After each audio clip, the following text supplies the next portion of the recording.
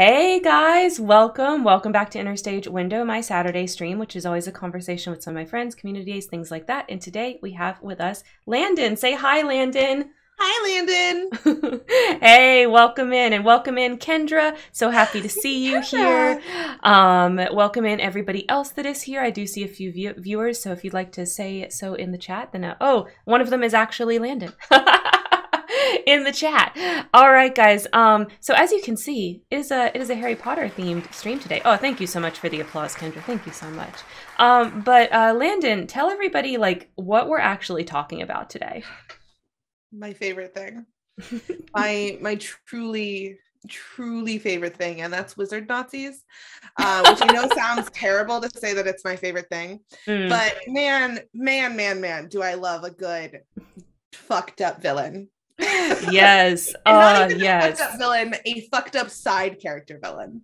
Do I just love it? Yes, in fact I do. Oh my gosh, we both love it. We both love it so much. I mean, this is how we became friends. So this is just going to be us fangirling for the next little while. Yes. So if you also enjoy Wizard KKK, stay tuned because we're going to talk all about it and the Daddy Issues Club. Exactly, Kendra, you get it. But Daddy issues.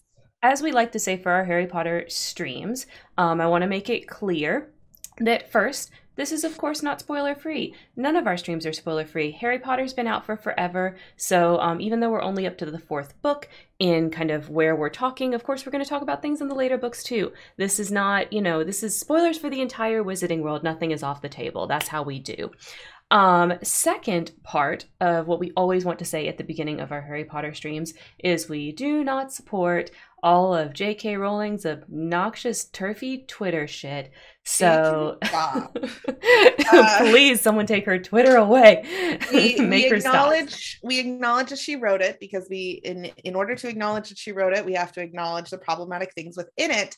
But she can also go choke on a cactus. Yeah. Choke on a cactus. Choke on a cactus, JKR. And that's all I have to say about her. Yep. So if you are interested in supporting us, you can do that today. But what we would prefer is actually if you spend that money on something like the Trevor Project, which goes to helping out LGBTQ youth, because we need to do some counteracting work to, J.K. Rowling and her ilk's turfery.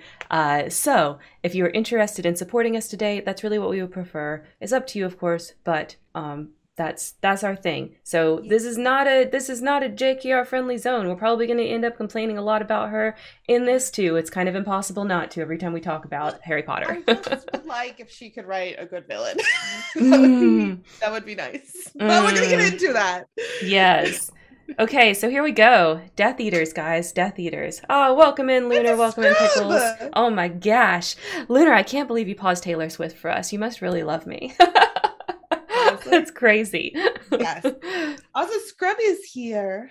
Welcome. Doing homework. Oh, good luck on your homework. Good luck on your homework, Scrub. Do well. Only pay a little bit of attention. Us mostly pay attention to your homework. Listen to us bitch about half evil villains. Yep, and Queen is especially positioned for baby cam today. If anybody wants that, happy to turn it on. Just do the redeem. And I saw, Lunar, that you added some more to the Finishing Doki Doki Literature Club. So thank you so much for that. If you guys would like to see me put the final act of Doki Doki on the schedule, then please contribute to that. Welcome in, Jane. Welcome in. Oh my gosh, you guys. All of our friends are here. Favorite. I want to just plug all of you right now. It's true. It's true. Okay, Landon. How do we want to start this? Do we kind of want to start with just a little bit of a primer on the Karen and Landon lore? Does that sound okay? Sure, that sounds good to me. Okay. All right, guys. So the Karen and Landon lore. We've talked about some of this kind of piecemeal here and there on stream, but here's the story, our origin story, how we met. So, we were in a Once Upon a Time roleplay together. Shout outs to Once Upon a Time fandom. OGs remember the first few seasons, amazing, excellent TV, and then things happened, as they do. In most of the shows we like, we love these soap opera-y type of shows, which means like usually the first 1 to 3 seasons are good, and then they just go. Yes, unfortunately, they do and continue to, and it's fine. I will never get a satisfying ending for anything that I love, and it's I'm true. sad about it. Yeah, but it's fine, and we'll move on. Yep. So we met in a Once Upon a Time role play. We didn't really RP together like too terribly intensely in that role play. I mean, our characters interacted, of course, but we weren't like, we didn't have like planned out plots or anything like that.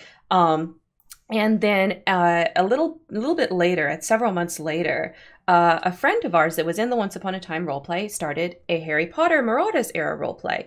And I learned that Landon also absolutely loved Marauders era of Harry Potter. It's so fascinating to me that it took months to learn this, because it is my personality. It is just the entirety of my personality. I mean, I knew we were both Harry Potter fans, but I didn't know that you also had affection for the Marauders specifically. Love them. Yeah. Love them so much. So we joined that role play, and eventually the Once Upon a Time role play closed. And during the course of the Harry Potter roleplay, the original girl that created it had left. This happens on Tumblr all the time. People get interested in other things. They bail. They, whatever. Shit happens, right? It was Tumblr. It's the internet. People disappear. And I had access to what you would call like the main, which basically means like the mod account in Tumblr, RP language. And so I took it over with Landon and also a mutual friend of ours, Shadow, helping me.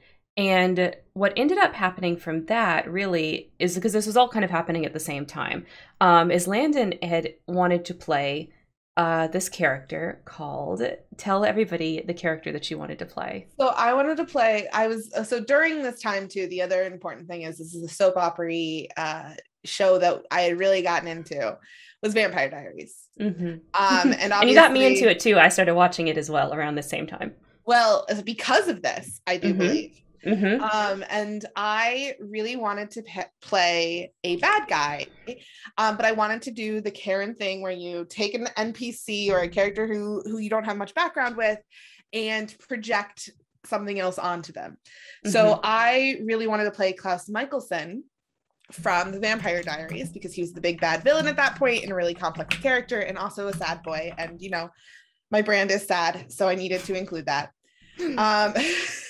And I was like, oh, well, there is this character that is vague named Rabastan, who I call Rabastan to this day.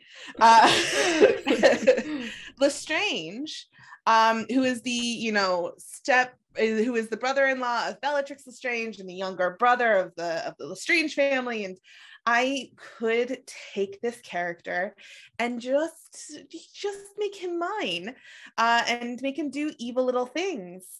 And I was like, but who, because back in the day, everything was about love, but however, could I have him fall in love with to be the monster that he truly is with? And that's where I was like, hey, Karen. She like slid into my DMs, like literally. Like, only it was on Neat Chat, so it was like a PM on Neat Chat. Like that's how we did things in those days. I was just like, have you ever heard of Vampire Diaries? Let me spam you with these ship videos so that you can see what I'm talking about, because I'm really thinking we could write the really cool epic romance. And then we did. Oh my gosh, we did. So our ship was basically Claraline Face Claim. So it was Joseph Morgan and Candace Acola. And at the time, I was familiar with Vampire Diaries in the sense like I'd seen a little bit of it, and my husband had watched it, and so I had seen like most of the first season. And basically, what I knew about Vampire Diaries is that Nina Dobrev, who plays Elena/Catherine, was amazing, and otherwise it was a vampire soap opera. And that was kind of like my opinion of the show. I hadn't really like gotten super into it, but then we started playing these characters. I got super into it. Of course, I hella hardcore ship Claraline. I really love Caroline as a character. I think she's great, and I just saw her and I said, I'm gonna make the girliest girl Death Eater I can possibly make. And I made like literally like the makeup, beautiful trad wife character with a Candace Secola face claim. That's what we did. And from that ship is how we really became friends, as opposed to just like people that, were role playing together. Yes, and I made the serial killer who was obsessed with her.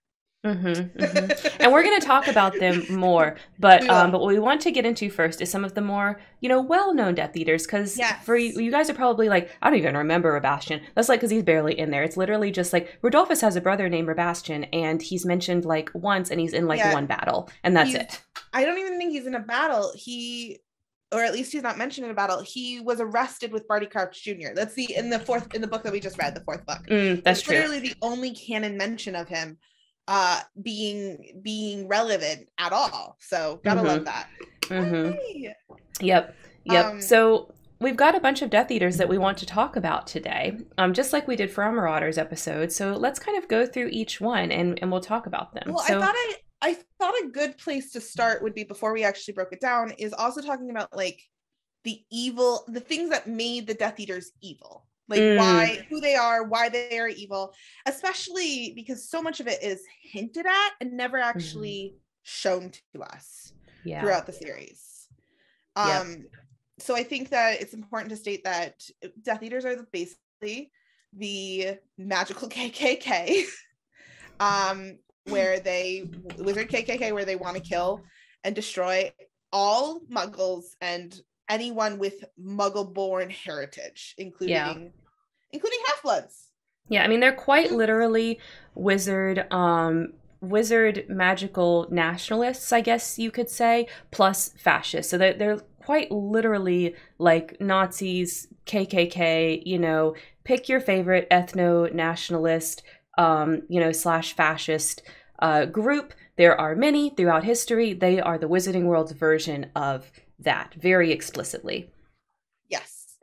And we are told incredibly terrible things about these people, that they are villains, that they're evil. They wear dark robes and skeleton masks to hide themselves, and they go forth and spread death. Death, awful propaganda, like all the bad things. They do all the bad things. But it is this interesting concept that they're still hidden. Like, it is still this, unlike the Nazis, who wore themselves proudly without being hidden. They're very similar to the KKK, where they're wearing a mask and they're hidden amongst society. So anybody could be a Death Eater, which raised a lot of like panic in the first Wizarding World War, and then also gave an excuse for them to use as to why there are so many still out there, because they were never caught. Because you can never really truly prove who was a Death Eater and who wasn't. Yeah, and that's why I like to call them Wizard KKK, because there's a lot of silliness that goes on in a lot of these movements in real life, like how the KKK called themselves, or I guess because they are still around. Oh my God, true, but they are. They call themselves like wizards and stuff, and they wear like these really silly hats, and and I mean we see this in a lot of these types of factions. Like if you've ever researched the Proud Boys, you've probably seen the meme about how they have to take punches while naming cereals. Like it's just silly, and so the Death Eaters are quite silly as well. So very clearly inspired from that type of thing. And and the Nazis were quite silly too. Like they would like literally march in swastikas. Like that's not just a scene from the producers. They really did that. And so that's why the Death Eaters are not only very scary, but they do some really silly things too. Like Bellatrix's kind of sing-song talking that she does. We're gonna dive into them. Yeah, but when we first really meet them. Yeah, they're cartoons. And we first really meet them in the final scene of the the next to final scene of the fourth book that we just read. That's really like the first time we encounter a lot of them. I think it's actually important to set up the first time we meet them, which is in the first part of the book, of the fourth book, that there is chaos happening at a wizarding event, the Wizard World Cup, where a group of people who are attending this event and camping in these sites harass and torture and assault a family of muggles. Mm-hmm. Yep. And Just having cause some chaos. drunken fun. Yeah, having some drunken fun and torture. And it's a really scary setup because it feels very real. It's a very tense moment in the series. All of the wizards are taking it seriously, but no one is really stopping it until a line is crossed, and that line is showing the symbol of the dark mark, which is also when all the Death Eaters decide to leave. Because they are fearful of their own master. Yeah, Daddy Voldy basically said, "You guys, what the fuck?" And they all said, "Okay, bye."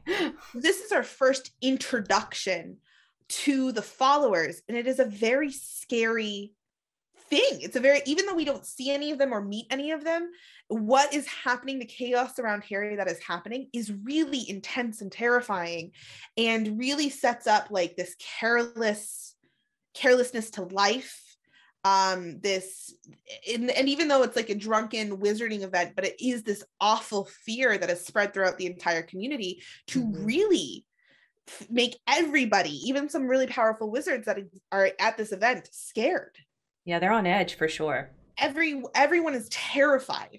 And allowing it to happen because of their fear. So that really sets up the history of who these Death Eaters are. And really sets up how the wizarding world looks at them. And then later in the next book, or later in that same book, we actually see them for the first time. Yeah. And they are scary. Like when I think I shared this when we were talking about the book on stream, is that scene where Harry is trapped with all of those Death Eaters. Like it gets my heart going. Like it is intense. It's scary. Like you really do fear for him, you know, like because you see Cedric die like pretty instantly, and then it's like, oh my gosh, what are they gonna do to Harry? Like, I mean, obviously there's more books and I've read them, so I know, but still, like that passage is scary. It makes you believe that something is really bad about to happen to Harry, really. But I think what's really important to illustrate in this is that it's not the Death Eaters' actions or words that are making the scene fearful. It is their emotions and regard towards Voldemort and Voldemort and how they're interacting, how that relationship is reacting and interacting, that they are fearful for themselves of this man that is of pure evil and chaos. Yep. And how it is a very serious, stoic scene, and everyone is differential to this man that feels betrayed by them. Yep. And it sets this scene, but we don't see that evil wickedness so much, but we feel that power that Voldemort has and the intensity that it affects everybody in the scene. Yeah, he wields that for sure. And I think like at the end of the fourth book, and what you guys will notice, we'll talk about this a little bit more at the end, but what you guys will notice as we kind of go through the Harry Potter series is I feel like the fourth book set me up with some ridiculous expectations, because I slowly in the fifth, sixth, and seventh book start to fall off of really being into the series. And in reality, I was really just into the fandom, and I really didn't care too much for the series. I mean, I wanted to know what happened to participate in the fandom, but my love started to die. And a huge part of that is because the scariest scenes with the Death Eaters happen in the fourth book, and I just thought like, oh, Harry's getting older, she's taking longer to write these books, it's gonna like ratchet up in the fear and in the stakes, and it just kind of doesn't. It just doesn't. The scariest moment the scariest moment in the entire series happens in the fourth book. Yeah. And there are heartfelt, hard moments throughout the rest of them. There are sick, twisted ideas throughout the rest of them, but this is the moment that is the absolute scariest, fear for his life sort of moment. And it is supposed to be ramping up, like the way that you say. These characters are supposed to be getting scarier. As war penetrates this country, the acts that the people who are involved are supposed to ramp up, and we don't see that.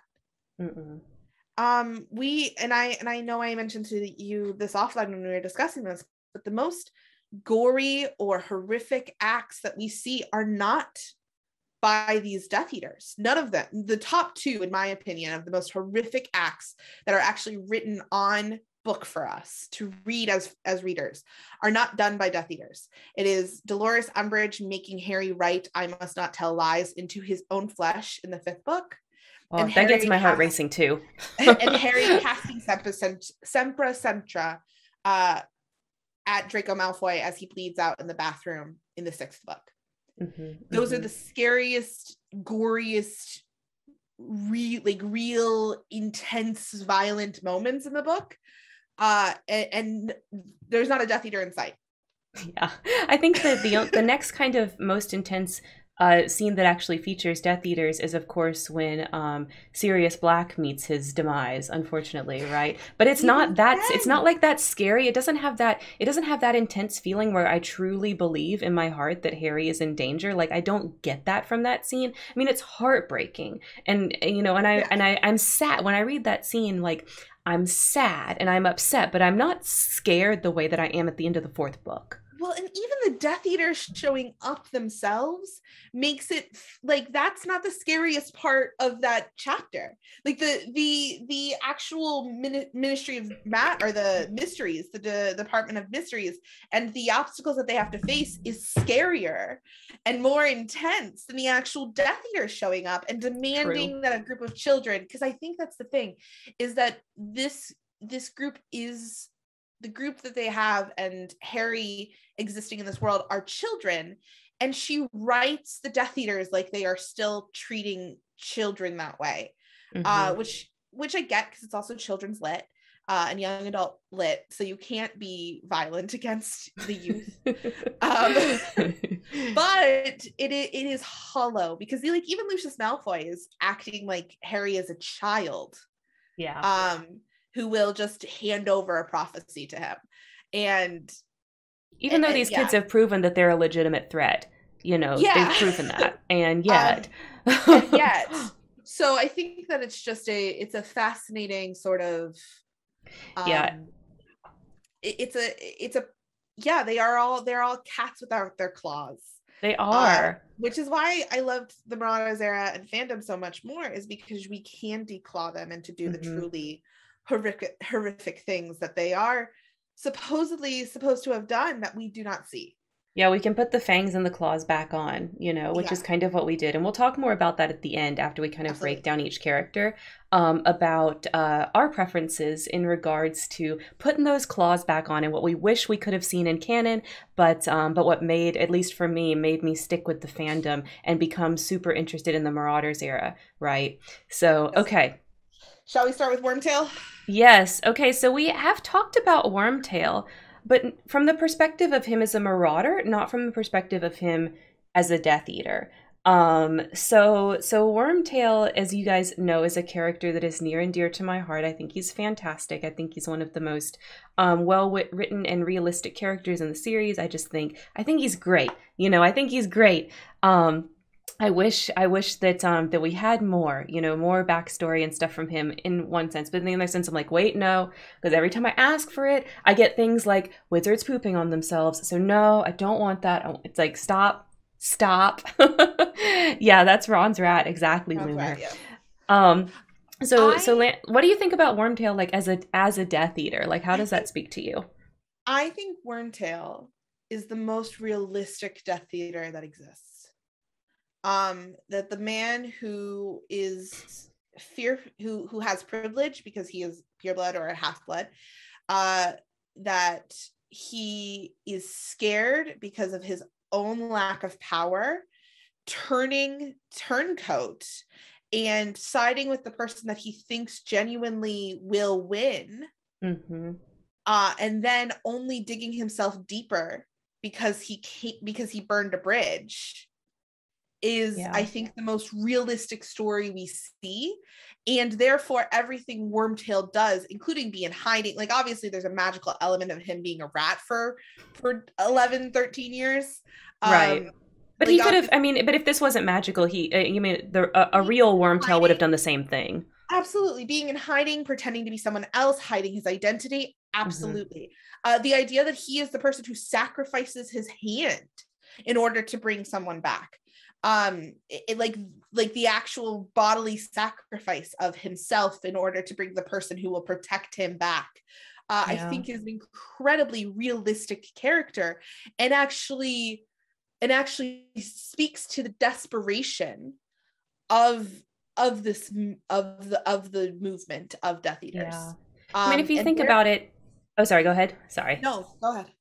I just think, like, to add to that, that we have in our world, you know, similar types of movements, right? So I mentioned Proud Boys, I mentioned the KKK. If we think about what happened in 2016, a lot of the push for that started on the poll boards on 4chan. And what kind of people do you think are really on the poll boards on 4chan? It's the Wormtails of the world. And, you know, I hesitate to say this because I don't mean this as a blanket statement, but if you have ever gotten the chance to speak with somebody that actually got involved in these types of things, like in our world, like our world versions of these types of things, which I have, and luckily they're all people that don't believe those things anymore. But a lot of times it does come from places of insecurity. It comes from, like, I don't belong. It comes from economic distress. It comes from, you know, mental illness that has been untreated, and, you know, they don't have proper coping mechanisms. So, you know, they get told, like, hey, you want to be on the winning side with the strong guys, and, you know, and we're going to win, and we're awesome, and you can be awesome too. If you just side with us, it's not your fault that you feel this way. It's the Muggles' fault. You know, they did this. You didn't do this. And so Wormtail is exactly that. I mean, everyone that I can think of that I've ever heard of that fell down to kind of like that alt-right type of situation, like, they had a lot in common with Wormtail. Maybe not like how kind of pathetic he is, but like in the sense of what he was feeling inside that caused him to behave this way. Well, I think a lot of people, like, it's that mentality of, I am not against, like, we see a lot of argument, especially with racism, particularly against the people of Latinx. I know that of Latinx descent, that are moving to this country and stealing jobs, and no one is protecting us, sort of mentality that is rampant throughout where I grew up in the Midwest. That it's this idea of not even hating the person or the race, but hating what is being represented by them. Mm-hmm. And I think that that's the trap that Wormtail fell into, it, because you're right. I mean, he was friends with Lily. He knew Muggle and Muggleborns. We know that for a fact. It's canon that he cared deeply about people who he was supposed to hate. But the thing is that he was looking out for his own protection. And when the Order of the Phoenix and Dumbledore and those people couldn't protect him anymore, he looked for somebody who could. Mm-hmm. And the people who were recruiting were sitting there and saying, I promise we're looking out for your best interests. You don't have to necessarily agree with everything we're thinking of, but we're here to protect you in a way that you might not even be aware that you need protecting in. And that's the trap that is so rampant within our country and our system right now too. Yeah, it's just like, hey, all those problems that you have, guess what? We have an easy solution. Yep. And the solution is kill all Muggles, right? And you know, yeah, like the solution is, you know, kick out all the brown people, you know, build a wall. Like, that's the solution to your economic ills, even though that would never work. Yeah, obviously it's not the solution, because most people who are, you know, undocumented are working the jobs that white people don't want to. Yeah, like, I mean, you're not gonna, like, are you gonna go out and pick the raspberry fields in California? I don't think you are. Like, come on. A garbage man. Most people who think that they deserve not to be a garbage man will not be willing to be a garbage man. And it's like, that is problematic all on its own, but it's the truth of the matter. Yeah. And that is what Wormtail represents within the series. And because of that, he is the least cartoonish and most realistic character in my head. He is that person who fell in and is willing to, and again, it is like that, I can't remember what the words are. When you've invested so deeply into something that you no longer like you're no longer willing to take the loss on it, so you'll just keep investing to your Oh yeah, sunk cost fallacy.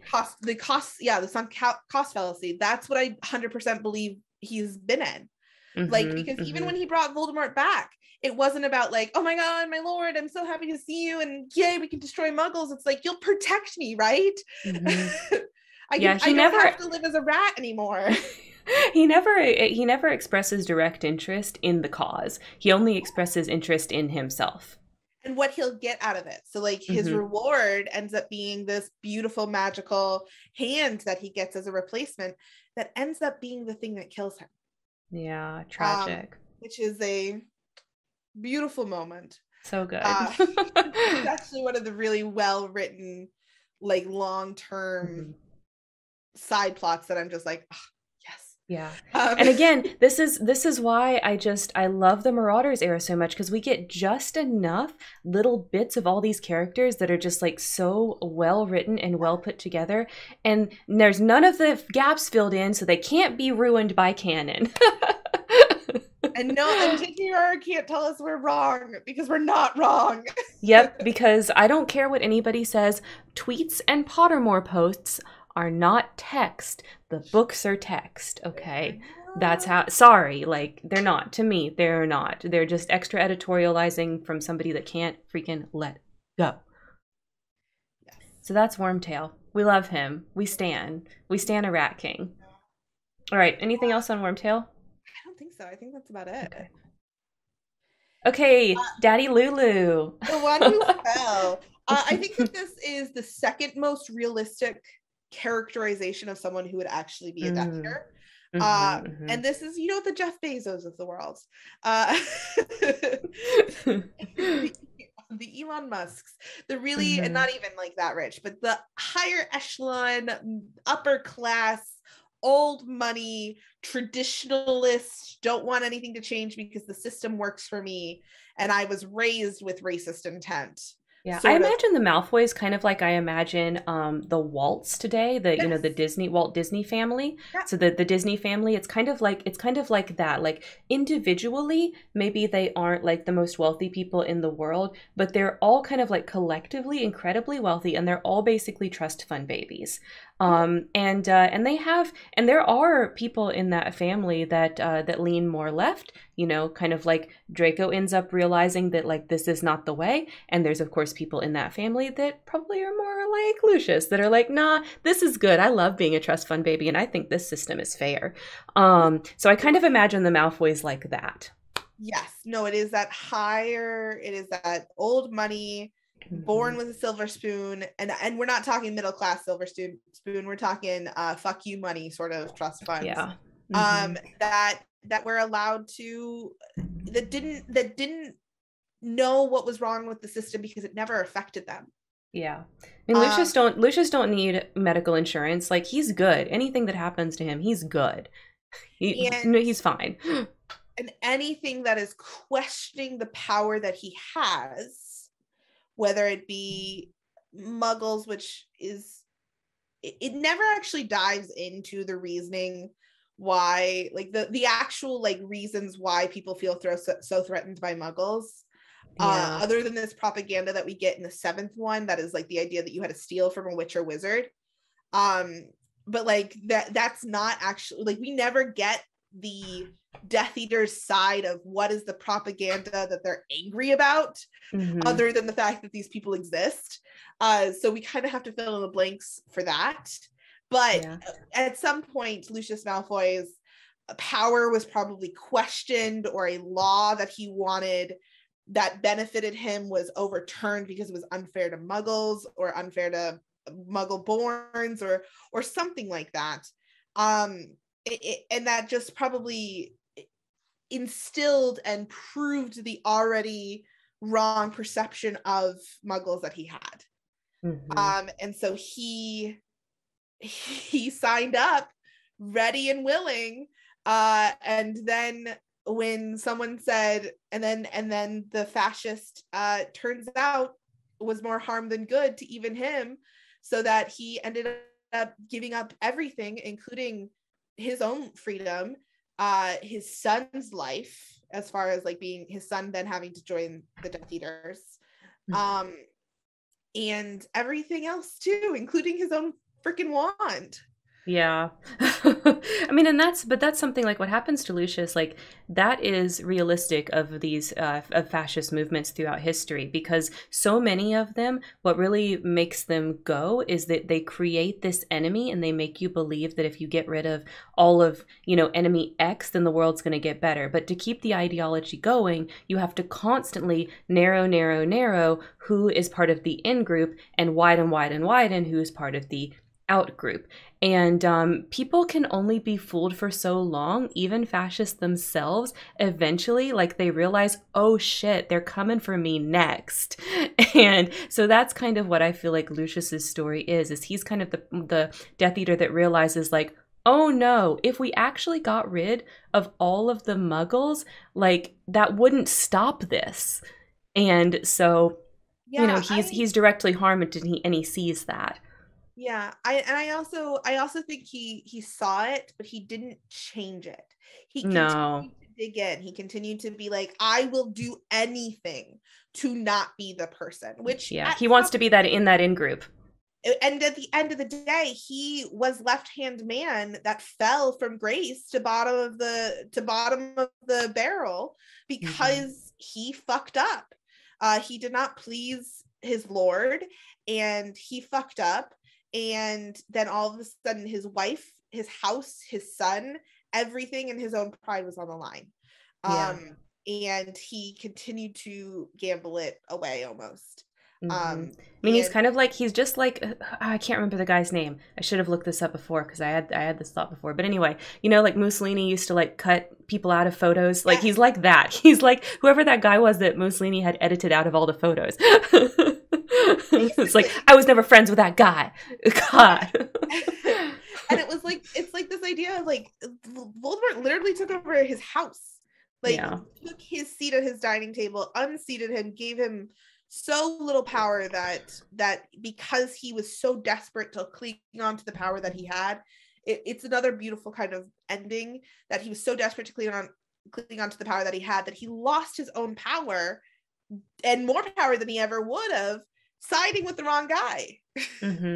Yeah. Because if he had just like kept being an asshole who was racist in secret, he probably still would have been on the board of governors for Hogwarts, and he probably still would have been influential in the ministry, and he still at the very least would have his money to pay off anything that he needed to. Very true. But I think the other thing that Lucius has about his character that makes it possible for him to fall is that he really truly does care about his family. For all of the mean things that he says to Draco, the truth is, in his heart of hearts, he cares about his wife and his kid. And even though he does perpetuate a lot of the abuse that Draco faces, he seems to have this attitude of like, yeah, but no one else is allowed to do that to my kid. And so he's going to jump in and fix that. It's a very interesting sort of upper class abuse cycle. I can abuse my kid, but you better fucking not. And I can tell him how terrible he is, but if anybody else does, I will fire you. Yeah, it's like only I get to talk to him like that. Like that's the attitude. And maybe my wife does, but nobody else. And she won't, back off. Because she's actually he's how much of an asshole I am to him. A small aside about Narcissa. We don't have her on one of the slides exactly, but I think not a Death Eater. Yeah, because she's not technically a Death Eater. So yeah, she's not technically, but I think it's important that that the story has characters of like, supportive spouses and things like that. I do lament that there's not more canon women Death Eaters. We'll talk about that when we get to our Lestrange boys and kind of circle back to Landon and I's story. But I will say that I do think Narcissa also is very realistic in the sense of like, these people that have these awful beliefs do tend to have people supporting them that don't necessarily believe the same thing, because it's just so commonplace and embedded in the culture. And I feel like that's what's happened in the wizarding world. This idea of magic supremacy is so embedded into the culture that that it doesn't really matter if you agree or disagree with those political beliefs. You know, you're still going to end up with that. Lucius rhymes with delicious. True, Jane. Very true. He's so daddy. And it's, in my opinion, it is 100% this actor. Yeah. 100% this actor. Oh my God, he's so good. He's so good. I love myself a good Malfoy boy, but Lucius is a little too much for me. Not me. Call me. That's call Karen. I'm right Lucius, here. so give it to me anytime. Thank you so much. I'll be waiting for your call. It'll be great. Yeah, I had weird taste as a kid, but I don't remember being all eyes emoji in the books. That's because in the books, he doesn't have this like swagger. Whereas like in the movie version of Lucius, like he adds all of that. He adds all of that you know, I guess for lack of a better word, he adds all of that big dick energy.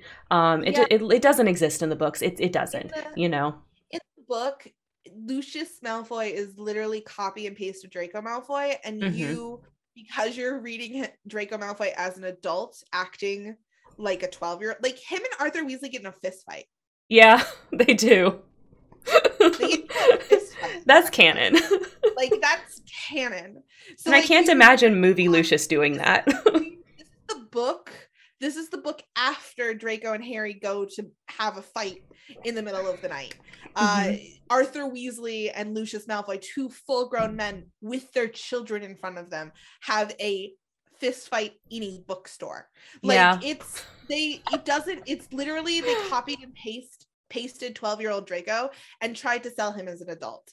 And that's why book Lucius is just like not great. And Fanon Lucius, whether people tie into the good side of him or the bad side of him, Fanon Lucius and movie Lucius, 100% better. Oh yeah, movie Lucius is definitely my favorite Lucius, and any fandom Luciuses that build off of movie version, that's where I'm gonna be like, oh yes, I'm here for this. That's the thing, is that Lucius Malfoy needs to have high charisma. That is the point of him. He is a charismatic character, and that's why he was able to talk himself out of facing, like they caught him red-handed as a Death Eater with the Death Eater mark on him. They caught him red-handed, and he still is an incredibly powerful wizard because he literally charmed his way out of it. He also paid, but he charmed his way out of it too. I mean, he's kissing those coins as he's like putting them down, you know, in front of the people that need to get paid. Like that's how he is. Just to throw D&D in there, he's got a +5 modifier on those like charisma checks. Like, oh yeah, he's there, proficient in everything. So for sure, he absolutely is. That's 100% shown in the movie and not in the book. Yeah, that's an invention from the actor, not canon in the text. Do we want to take a hop, skip, and a leap over to his sister-in-law? Yes, let's do it. Oh, thank you so much for contributing, Kendra. Boop, our favorite. Okay, I love Bella. Can I just say, I love Bella. Did you watch the reunion special on HBO? My friend and I have only watched half of it, so we have not. Okay, we're in the first half of the series, not the second. Okay, wait, I have to tell everybody this. Okay, you've got to find a clip online of Daniel Radcliffe and Helena Bonham Carter talking. Clip, oh my God, Daniel Radcliffe has the biggest boner for Helena Bonham Carter, and he always has. And like he reads this letter where he shoots his shot as a child, and she of course like ignores it because he's a freaking child, right? But in the reunion, well, Daniel Radcliffe's not a child no more, and he shoots a shot again, and Helena basically goes, "Call me, baby." It's so good. So she's very much like, please call me. So good. It's so good. He shoots his shot and she says, sure. Like, let's go get coffee. Like, basically that's what she says. Now I don't know if it was like for the camera or whatever, and if, you know, but like, y'all, maybe in a couple months, Daniel Radcliffe and Helena Bonham Carter are going to be dating. Like, they might, you know. or at least fucking, or at least fucking. The thing about Bellatrix is that I have always had, like, this is a stereotypical character that I've always loved. Very similar to Drusilla in Buffy, where it is that woman whose sycophant belief in power and those who have it has driven them mad. And she embodies that so beautifully well. And this character could not have been played by anyone other than Helena. No, she's fantastic. Like, my favorite part is not even really from her. It's whenever she's acting in it, right? But it's like when they take the polyjuice and they're pretending, like Hermione's pretending to be her. And the way that they did the scene, of course, is like Bellatrix did the scene as Bellatrix would do it. And then, shoot, I lost her name. Hermione's the actress. Emma Watson. Emma Watson comes in and like basically copies as well as she can what Helena Bonham Carter just did, and it's like the most amazing thing. Like, they basically just filmed it a couple of times, so they were like copying each other, and you get this like insane mix of Emma Watson and Helena Bonham Carter like doing this together as Bellatrix, and it's just like, anyway, it's the best scene, and I love it, and Helena's amazing in it. No, she's such a great actress. But to talk about the character, because we could fangirl about Helena. Sorry, I just really love her, and this is one of her best roles. I would talk about her forever if I could. I love her so much. But Bellatrix, the character, is a woman who has gone mad. And that is, it is interesting that she is the only female Death Eater. There's a lot of things, that the connotation that she's the only female Death Eater, and then also canonically loves Voldemort, which is a ship I like, and I know Karen hates. Yeah, we're going to talk about that in a second. After we talk about Bellatrix herself, I already told Landon I want to talk about Bellamort versus Belladolphus. We're going to get to that in a second. And I understand the hating of it, but she is just so bought in. And this is where she becomes cartoony, right? So she is this mad woman who is the only woman who could support this man, is what we're basically told. All the other women are wives who are deferential to their husbands. She is the only woman, and she is fucking sane. She is a sadist. She enjoys and gets off on torture of people. Like, she is just not human. She is a cartoon version of an evil person. Yeah, she's like Voldemort in the sense that she's absorbed so much dark magic that she just, like, she's not a real person anymore. Yes, and she is, loyal to the very end, and it's because she really wants to ride that dick. And it's not why. It's not why. It's not a lie. And Cursed Child isn't canon either. Fight me. It's not. Oh, I will kill whoever says Cursed Child is canon. But no, she also is she's a cartoon character.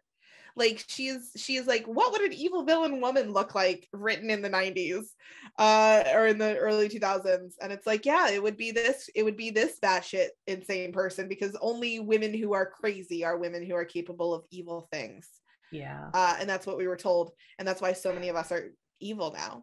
It's true. And I just think like the fact that there is only one female canon Death Eater, it's kind of like a hindsight thing. Like, we see what J.K. Rowling thinks of women and gender issues now, and we look back and go, that makes sense, she only made one, and believes that there wouldn't be any other women that followed Voldemort. It makes sense that she would believe that, because she really does not believe that the genders are equal. She doesn't, obviously. Yeah, and like, I would have loved, because like, I do agree that as far as perhaps front lines, the way that a lot of the society is built is also very patriarchal, very much like ours, but even worse, I would say, in pure blood society. So there should be other supporters that might have been different than Bellatrix. Yeah. Like, I would have loved, like, a great way to fix this that would have still been in canon is, we have towards the latter books, Amicus and Electo come in, and you know, she is technically a female Death Eater, but those twins get like no development, none whatsoever. They're basically just names. They could be anyone, and I just feel like a good fix for like the Bella being like kind of the only female Death Eater would have been to develop Amicus and Electo a little bit more. And you could have shown like another way that a woman became a Death Eater, but they're like footnotes, so we don't get that. That is me having an Electo flashback in that moment. Oh my god, I love you so much. I forgot. Anyway, sorry, off topic. But no, I think, yeah, being able to develop them more and differently, like even the little bit of Electra that we do see in the movies, we see her more than we do in the books, is still batshit crazy. Like that's the only representation, is in order to be a woman who supports this, you have to be batshit crazy in order to lose any sort of morality and just go throwing curses here, there, and everywhere, and sing song or fuck your brother. Like those are the options. Pretty much. I mean, by the way, that's canon. That's not fanon. That happened in the books. You guys didn't see that part, the twin cest? I mean, 100% happened. Fight me. Anyway, but no, and it's like this idea of worship too. That the only, like, Bellatrix is also the only Death Eater that we see truly worship Voldemort. Mm-hmm. Everybody else is scared of him. Mm-hmm. Everybody else is fearful and deferential to him and notices his power and does not think they can defeat him, and in some ways rebels against him. She is the only one who worships him the way that he wants to be worshipped, which is direct. It doesn't make sense to the story that we're being told. Mm-hmm. Because that's what we're told that her followers are supposed to look like, is the Bellatrix Lestrange. But we don't see any of them other than Bellatrix. Mm-hmm. Mm-hmm. And that's it almost feels like it, and I know we'll come back to this again, but it's another great example of how I know J.K. Rowling was trying to write evil villains in a kid's book, and that's hard. Like, and I don't necessarily have a fix for it, but it just goes back to like how kind of toothless the Death Eaters really are. Even like Bellatrix is really the only one that's truly devoted, that truly believes. Yeah. And it's an interesting take. And I wish we had, I love her story. So Bellatrix's story is that it's the three sisters. Bellatrix is the eldest, although I always thought Andromeda was the eldest, but I've been corrected about that recently. Yep, she's the eldest. Bellatrix is the eldest. Andromeda is the middle child, and Narcissa is the youngest child. All three of them were raised no brothers, so there was an expectation that they would marry within the pureblood family and follow the good wives sort of directive of the time. Yeah. They were all supposed to be trad wives, basically. Yeah. And Bellatrix did. She did until she found the cause, and then she was more loyal than her husband, and so rose above in the cause. Mm-hmm. But was an incredibly, like, the thing is that all three of them were incredibly powerful, very smart and bright, and were basically being devoted to housewives. Yeah, they were too good for it, and so, you know, only Narcissa really succeeded at the task. Yeah. And the reason why Narcissa had to is because Andromeda left. She married a Muggleborn, and disowned her own family, so that her family in return disowned her. So Narcissa saw that, and she was like, well, I can't do what I want. I guess I have to do the trad wife thing. And that also grew Bellatrix's anger and hate and resentment, because she lost her sister to the Muggles. And that weakness that they were, again, instilled as the Black family to not be weak, the most powerful house of Black. And that was against everything Bellatrix thought. So that like added to the madness. And then of course, when we actually interact with Bellatrix, she has been locked in Azkaban, the most depressing place in the world, in basically isolation for 12 years. Yeah. So her mind is fried because she's been around Dementors for so long. Yes. But the things that we're told is that she was, and that's the other thing too, is that like she doesn't do anything bloodthirsty. We are told how incredibly bloodthirsty this woman is, and the most bloodthirsty thing she does is throw a Cruciatus curse at Harry. And she does carve into Hermione's skin. Just remembered that in the 7th one. Yeah, that does happen. That does happen. But that's probably the worst thing that she does is to Hermione. Well, yeah, that we see on Paige. The worst thing I think she does is that she tortures Frank and Alice Longbottom. Yeah, but we don't see that. We never see that, but we are told all of these sadistic things that she's done, and nothing ever raises to that level except in the 7th. And I'm really struggling. Obviously, we haven't read the 7th one. I'm really struggling to remember what was movie and what was what was movie and what was book. Yeah, it's hard to remember. I know that she did like carved with a wand, and I think she carved with a wand in book, and in movie she carved with a knife.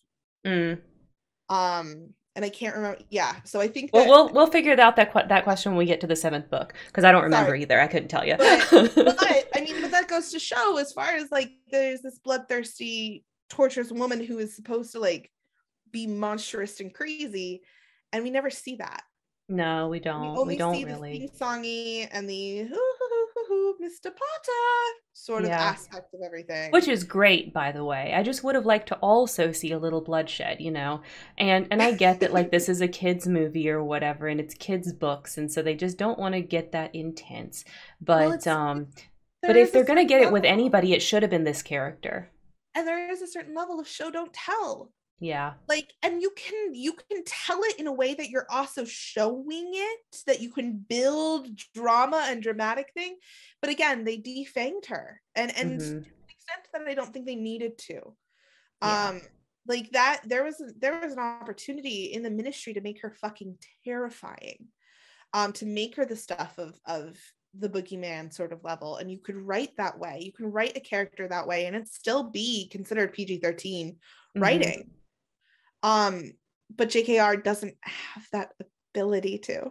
But see, the thing is like when she writes action scenes, they're really, really good. So here's the thing that just popped into my head. Maybe this is why. Maybe she did write at some point some Death Eater torture scenes, and they were just too much, and then she had to cut them. Because I feel like if she did, they would have been a lot. I think the other theory is that nothing in this book is supposed to be scarier than Voldemort. Yeah. And the problem is that Voldemort, we see Voldemort 3 times in the series. We see him in the 4th, we see him in the 5th, and we see him in the 7th. And we see childhood Voldemort throughout the 6th. But as far as like a face down with Harry versus Voldemort, and that is supposed to be terrifying, scary, and then something Harry can overcome. And when you have those high moments that nothing can be at that level, it's really hard to then find a balance of something that is less than that, but also more than a dog without a bite. And that might also be where she had trouble with it. And I think it's most seen in Bellatrix, that we are told that this woman will do anything, and we see her taking steps. Yeah, she doesn't, but then she doesn't, right? So speaking of Voldemort, so here's the other thing about Bellatrix that really bothers me. If you take the idea that she was in love with Voldemort and that Cursed Child is canon and all of this, essentially what that means is the reason why she was so devoted to the cause is because she was in love with Voldemort. And that must be then if you extrapolate that, that's kind of like, oh, well, that's why there's no other women, because to actually become that devoted, you have to fall in love with Voldemort. Otherwise, like, you couldn't actually care about the cause. And this is why I hate Bellamort. Okay, so here's my fandom solution that I think is much more relevant to why Bellatrix and Rodolphus never had children, right? Because if you take Bellatrix is in love with Voldemort, okay, well, that's why Bellatrix and Rodolphus never ended up having kids, right? Because she wasn't really that interested in him. And by the way, Rodolphus was really young when they got married, and Bellatrix was older. That's canon too. So this is my thought on that. I think it's much more likely that either like Rodolphus was impotent, or that like Bellatrix didn't want to have kids and there was maybe some magical abortions going on. Or like I prefer very much solutions like that to answer the question of like why Rodolphus and Bellatrix didn't have kids, because it doesn't really make any sense. If they really truly believe in all of this blood supremacy stuff, they would want more pureblood kids to exist. They would have had kids. You know, it's kind of a little bit of a plot hole that fandom kind of wants to try to fix, and it's definitely a plot hole that I have the urge to fix. So Belladolphus all the way. Bellamort is, sorry, Landon, but it's true. It's lazy. I don't like it. I think that there is an interesting aspect to Bellamort that can exist without it being, you know, resulting in a child. True. I like, and that's the thing, is that I don't want Bellamort to result in a child. And I also don't want Voldemort to love Bella back. But also just something that I wanted to touch on. Whoa! Oh my gosh, hang on, Landon, I can't hear you. Thank you so much for the raid, Nathaniel. We're talking about Death Eaters today. Hello, Death Eaters. Welcome, Nathaniel. Oh, you must be from Elixir. Okay, wait, I didn't type your name right. Let me give you a shout out. Nathaniel, thank you so much for the raid. So happy to have you here. We do this sort of thing on Saturdays, where it's more of like a podcast type of thing, where Landon and I talk about a topic. That's our typical Saturday stream. It's called Interstage Window.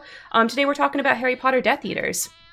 Tapwater recommended Snow Houston. Oh, thank you so much, Tap. You guys should also go follow Tapwater. Let's shout out Tapwater. He's awesome. His streams are incredibly entertaining, and he likes tabletop and Pokemon and a lot of the things that we like here. So you guys should definitely be following Tapwater. Oh yeah, here we go. He's playing Legends Arceus right here. Oh, potato mochi. If I never see another potato mochi in my life, it will be too soon. Like every freaking meal they eat in this game is the freaking potato mochi. I love it so much. All right, the clip is still playing. I'll tell you when it's done, Landon, they can hear you.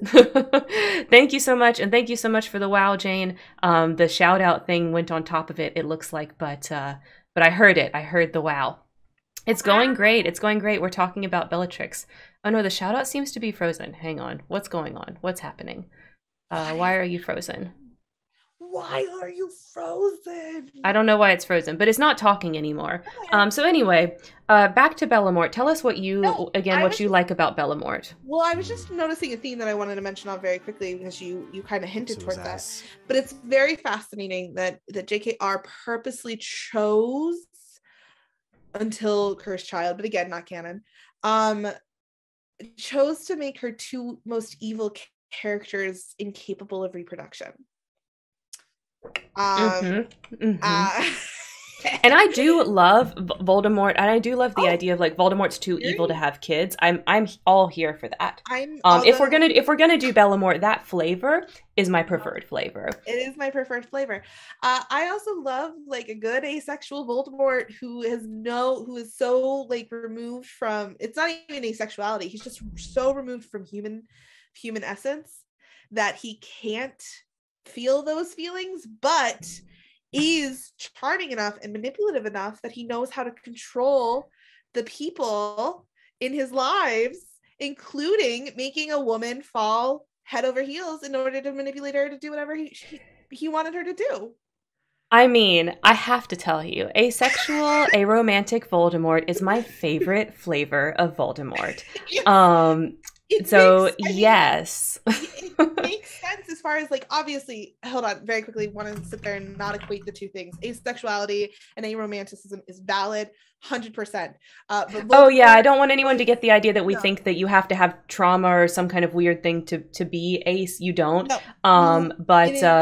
is valid, but I do have to say that if we're going with the theory that Voldemort was reproduced under a love potion, and that is like, it changed him and his physicality to be incapable of loving, and his quest for power also came from an area of not caring about reproduction or furthering any line or anything like that.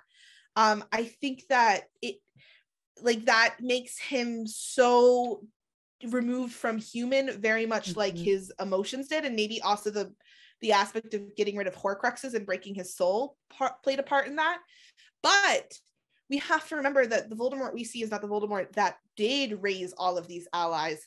The Voldemort that raised all of those allies was a very handsome young man who was known for manipulation tactics. I mean, when we see child Voldemort, like, you know, he's a cute kid, so we can definitely extrapolate that Voldemort before the Horcruxes was attractive. And also Tom Riddle, the actor who plays Tom Riddle in the second movie, is one of the most attractive actors that we have in the entire series. Yeah. Like, he's incredibly good. Fun fact to bring it back to Joseph Morgan, as we talked about. Did you know Joseph Morgan tried out for a young Tom Riddle? He didn't get it, but wouldn't that have been amazing? He could have been. He could have been.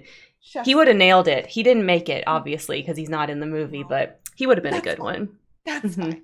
But no, I think that that is the flavor of Bellamort that I love, is that you have this incredibly charismatic young man who is rising to power and is willing to manipulate any person into supporting him that he can, including a young woman who is more powerful than her station allows her to be, who is more who has craved to be more successful than a wife.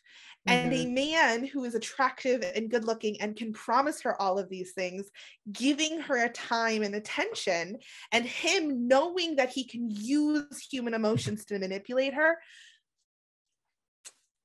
Yeah, I mean, to me, if we're gonna have Bellamort, that's the flavor I like, not cursed child flavor where they have a baby and there's some kind of like legitimacy to their relationship. There's not.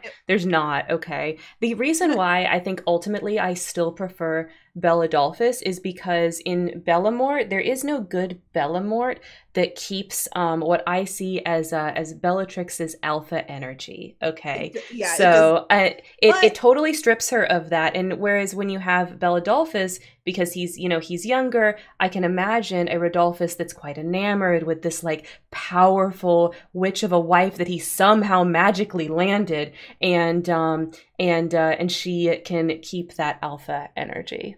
I love that alpha energy. However, canonly, we do see that she is not alpha around Voldemort. I mean, that's true. She is willing to take herself down, which A, I hate, but also B, makes it part of that complicated relationship. And also explains the sycophantness, like how much she is willing to worship him, because there is the level of love and obsession that comes with that. And I like the idea of it being a fault of Voldemort, like, not to make her a victim, but I like the idea that it was not her own obsession that was her downfall, but encouragement from him. Oh yeah, for sure. Manipulated. Yeah. I mean, also, like, ship Bella and Rodolphus. I get it. I shipped it in our RP. That's because it was good. It was fantastic. Also, you're hot, Jane. But yeah, I just think that, like, I love everything that you're saying about Belladolphus. I just prefer it when it's like all of that energy directed towards the cause as opposed to towards a romance. Yeah, and I think it becomes one and the same, right? Like, I think at some point, especially when he stops giving back, it's like, what can I do for the cause? It's that obsession. It's that thing. But that's my hot take. And I also support Alpha Bella energy. And Helena Behemoth Carter could just come suffocate me and I'd be happy. Right. She definitely has, like, please step on me energy, right? 100%. Dan, I'm rooting for you. You can do it. If you were able to hit it, Dan, I know you're watching. If you were able when so many of us queer young women want to, I support it 100%, and I congratulate you, sir. Yeah. Thank you so much. You can do it. We believe in you. Hopefully you treated her like she deserves to be treated. Oh my God. I would die. I would die if Daniel Radcliffe or Helena Bonham Carter ever somehow got popular enough for them to watch this shit. I think I would just They won't, but Dan, you're watching this right now. I know it. Oh my God, stop it. Oh my God. All So right. we love Bellatrix. We absolutely love Bellatrix. She's definitely like, as far as Death Eaters go that actually have canon development, which most of them don't. She is a favorite, 100%. And definitely Yeah. what drew me in to being interested in that part of the plot. And also, by the way, this is the moment where we stop having canon development, because that's it. So those are the three, and Barty Crouch Jr., but we talked enough about Yeah, him. we talked. We didn't put Barty in here because we talked about him so much last in the episode for the fourth. Those are the four Death Eaters that get any sort of like development other than Draco Malfoy, who I would not consider a Death Eater, even though he took the mark. Fight me. I will meet you in the alley out back. I'm not going to argue that, even though, I mean, he still did, and he still is technically, but I hear what you're saying, and I respect your energy. But there is an honorable mention Death Eater that has a little bit of development. Yeah. And here we go. Like to talk about fandom's favorite sad boy. That is the traitor, aka RAB, aka Regulus Black. Yeah, RAB is great. So we haven't gotten to this part of the book yet. So Landon, if you could refresh everyone's memory on who Regulus is and what he does in the story, what his purpose is in the story. Regulus Black is Sirius Black's younger brother, who is 2 years younger. And during the uprising of the war, he became the youngest Death Eater ever.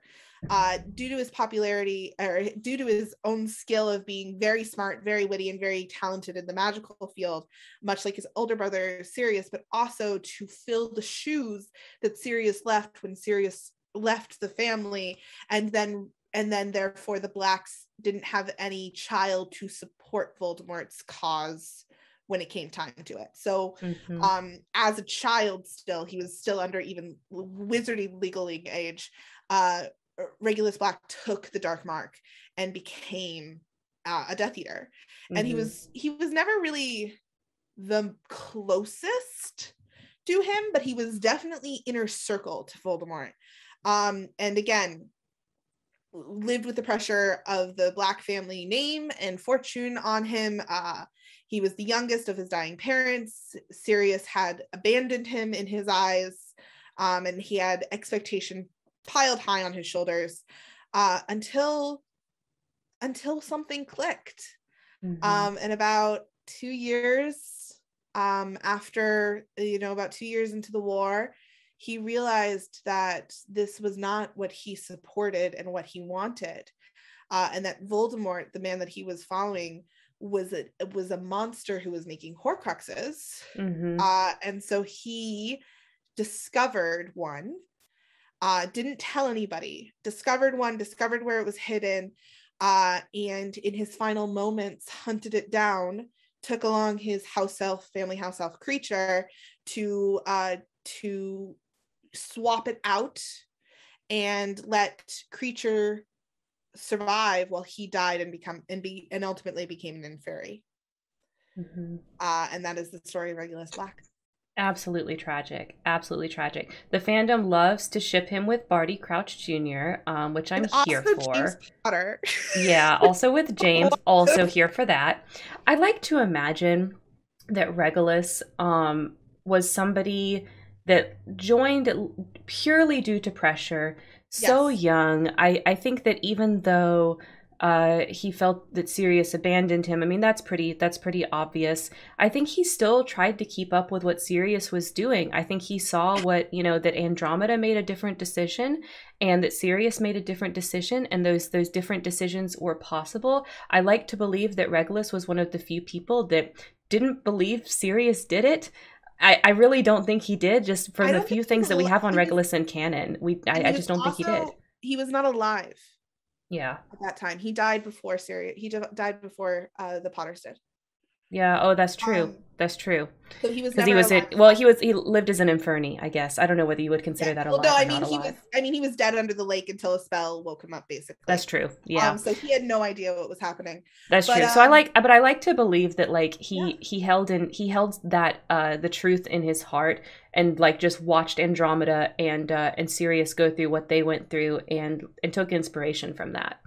Yeah, I think that he represents a different. So we see 3 young men learn the differences of their father's and family's opinion. We see Sirius, who literally leaves in a puff of smoke on a motorcycle with the middle finger up in the air. Like, we see that Gryffindor rebellion of fuck you, fuck this, I'm out of here sort of aspect of a boy who never really fit in. And then we see Draco Malfoy, who loses everything and realizes he's on the wrong side due to the fact that he's going through so much loss. And then Regulus is his own sort of person who was handed the legacy that he was raised with, who had to handle everything his brother left behind in an incredibly abusive situation, where he had to live up to the social pressure of everything that he was raised with. He had to live up to the pressure of his own expectations. He had no other lifeline but Sirius to help him, and at that point Sirius had been burned off the family map and had left in a blaze of smoke and a middle finger up in the air, and he didn't have anybody or anything to support him. So I do believe he never believed in the cause, that he was doing what he was supposed to be doing, what he thought he was doing, in order to make up for the fact that Sirius didn't. That younger sibling sort of mentality of, or even just the responsible sibling mentality of, my sibling cannot do this, so I will take on what I must in order to overcome. Yeah. If there was the theme song, Surface Pressure would be Regulus Black's theme song. It's true. Yeah, Regulus is one of those characters that I lament the fact that he is not one of the main Death Eater characters that we really get to know, because what little we know about him is just so good. It's so good that I want more, you know. He's definitely one of those characters where I am constantly left feeling like I want to know more about what Regulus thought and why Regulus did what he did from his perspective. And fandom fills in the gaps great, but the only sort of development we ever get is a note. Yeah, that's it. A note, and how Creature, who is an antagonist throughout the series, views him, and is very loyal and loving to him. So it's an interesting juxtaposition of, this man was this is the take of someone who killed Sirius, who helps to kill Sirius.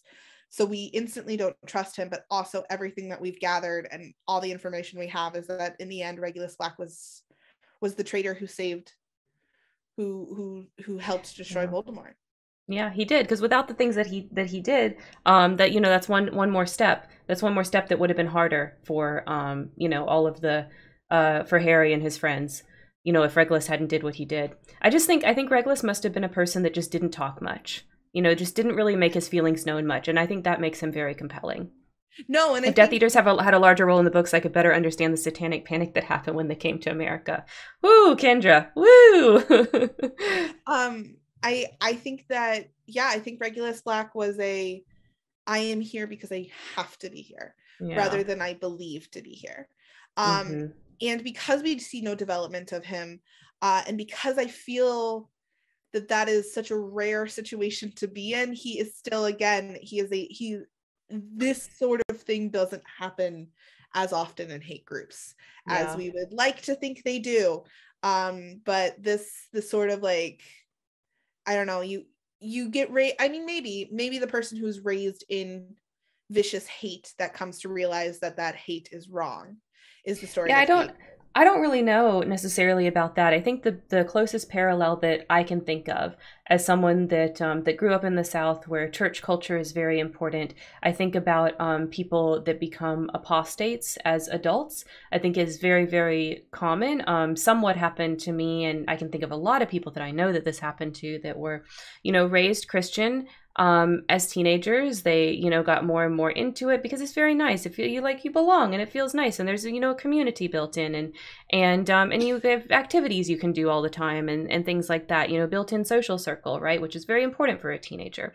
And then kind of when you start to get into your later teens, maybe early 20s for some people, and you don't need as much of that kind of social circle or those activities, or need that feeling of belonging quite as much anymore, then you're kind of like, oh, wow, I got real deep into that. Maybe that's not really me. And I kind of feel like that's what Regulus goes through, only if instead of going through it with a religious group, he goes through it with a hate group, of course. Yes. But that's what I think about. That aspect does happen, but it's more of like the, hey, I'm going to then sacrifice my life in order to take this person down. Yeah, like that's intense, of course. That makes him a cartoon version of what this actually would look like. Yeah. But again, the characters that we know only little bits about in Harry Potter are the most fascinating characters, right? They are. We love them so much. Yeah. Also, someone explain James and Rab to me, or James and RAB to me. I don't understand it. I don't see what the problem is. Like, I mean, he's Sirius's little brother. Do I see what the problem is? No. Do I understand it? Absolutely not. But maybe that's because I just am so jelly blind. I mean, you are very jelly blind. I don't know. I mean, when I've seen people do James and Rab, I guess I had no, James and Reg. I had no like strong feelings about it, but I'm not like, oh, I hate this. You know, it's fine. Yeah, I'm like, ship whatever. I'm just very much like, I like him and Barty though. Reg and Barty is cute. Reg and Barty is really good because they're both young. Like Barty's relatively young in the Death Eater group as well. And not as young as Regulus, but they both have this idea of pressure put upon them. Regulus by his family, Barty by his father, and the expectations on there. In the same groups, and I have a feeling believing the level of vitriol and hate towards the cause at the same level, where it's like, this is kind of just the thing that we do. Barty in order to rebel against his family, and Reg in order to like support his family. This is kind of just it.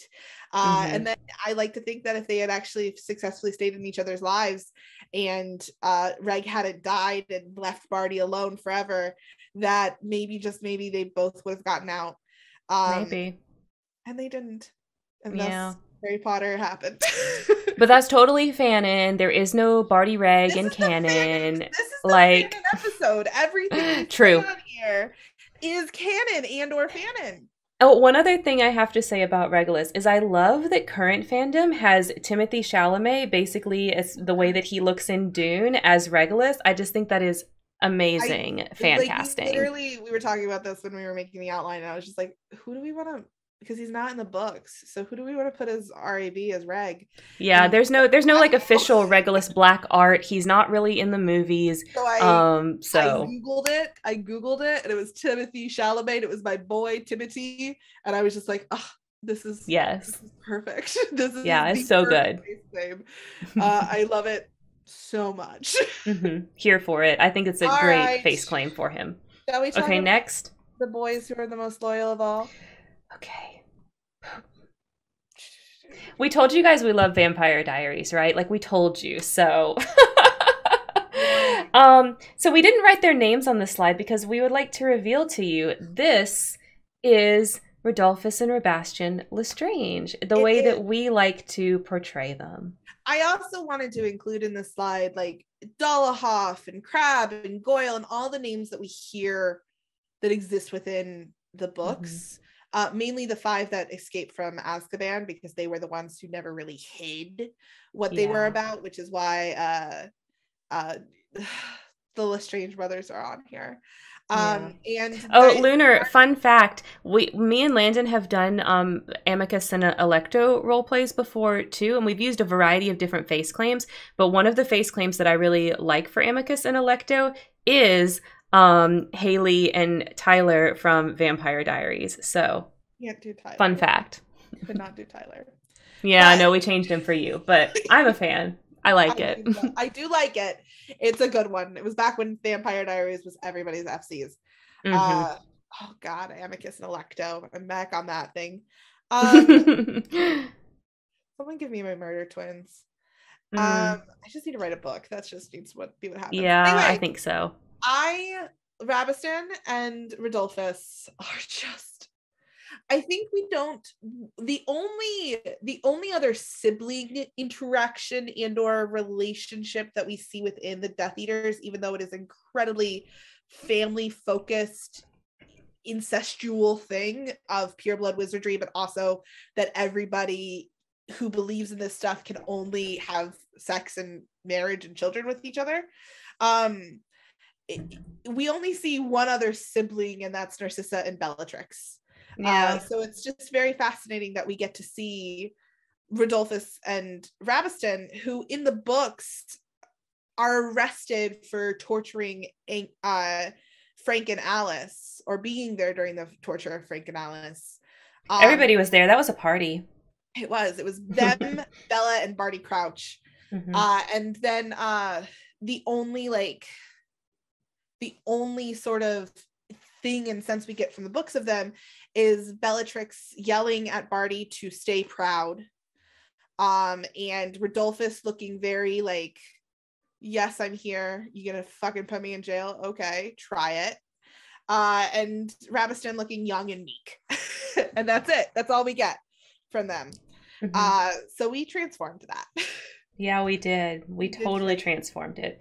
So, so Landon, what is Rabastion's favorite spell, way to do things? Like what's his thing? What's he like? It might be completely muggle, but Rabastion likes to use knives. Yeah. He's got a little thing for blood. And he really likes art. He's an artist at heart, and really just likes to make artwork out of, the things that he is really passionate about, whether that be killing people or just, wanting to make a mosaic of some sort, usually out of organs. He's a little serial killery. And his favorite muse is this girl that he met at school, Abigail Knott, who is a sibling of another reference to the Death Eater family that we know of.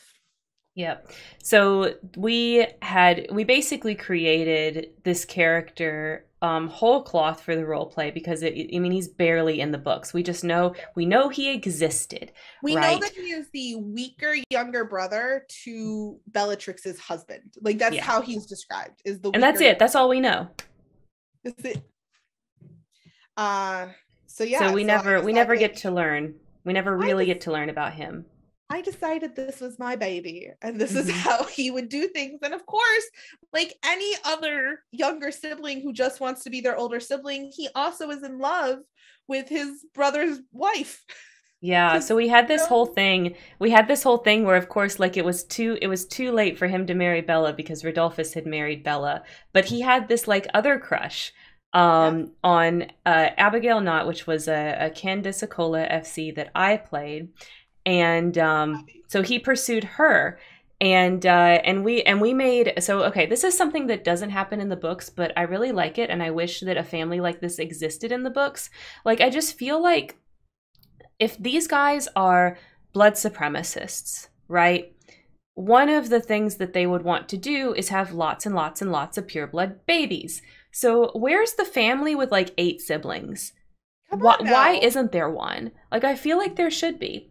So we created the Knotts because that was a surname that we knew that had Death Eater representation, and that's typically how we did things in this role play. I believe it was Abraham Knott. That's right. Okay. Yep. So we had Abraham Knott, who was the eldest of the family, and we gave him a gajillion siblings, Abigail Knott of which was the youngest. I think there was 5 kids altogether. Don't ask me all their names. It's been a long time. I don't remember. But the oldest was Abraham, and then there was like 3 or 4 in between, and then the youngest was Abigail. And that was they all started with A because it's Harry Potter and we got to be cheesy. Harry Potter. Mm-hmm. You either have a theme or you start with the same letter. Right. So we created this family of the Knotts where they just kept having babies and babies and babies. And that's where Abigail was born, because the other desire that I had with creating Abigail as an OC is I just thought, like, why do we only have Bellatrix? We have Bellatrix and we have this Cliff Note character of Electo Caro, and that's it. There's no other women in the Death Eaters, period. And for both of those characters, there's like male related reasons that they're in the Death Eaters. Like Bellatrix is there because she loves Voldemort, and that's how she got super into the cause. Electo's twin is there, and you know, twins are a big thing in Harry Potter. There's several twin pairs in Harry Potter, and I think that it's natural to assume that like she followed her twin, you know, to not be by herself. So I was like, I don't want to do that. I want a character that joins not for a man. So it was great. Now, don't tell Sebastian she didn't join for him, but she didn't. She joined of her own accord because she actually thought that these were good political ideas. Okay, I wanted to be extra super problematic. So that's what we created with Abigail and Sebastian. And they had a whirlwind love affair, bonding over things such as torturing muggles, bad cooking, and gardening. Those were their favorite hobbies, those three things. And often patching each other's mistakes up, because there was a lot of those too of, hey honey, I accidentally locked someone in the basement, we need to figure this out. Or hey honey, I killed somebody, let's hide this body.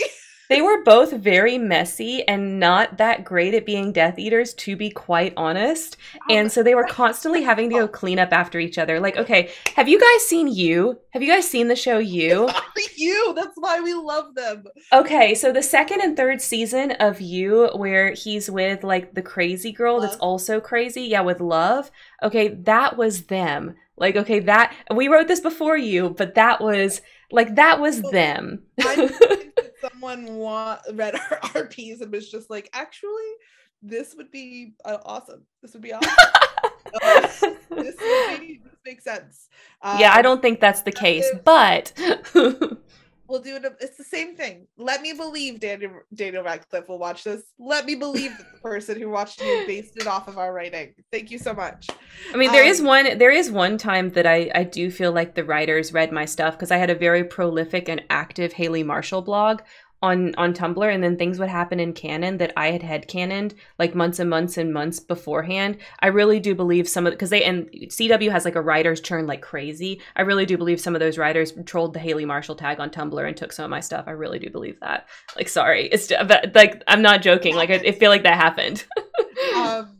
But no, I think, and this is the fun of the fandom, the opportunity with fandom, is being able to dig into these characters that obviously didn't get spotlight. Like, don't get me wrong, I understand why a book that is literally named Harry Potter is not digging deep into the personalities of a wizard who was arrested 12 years prior.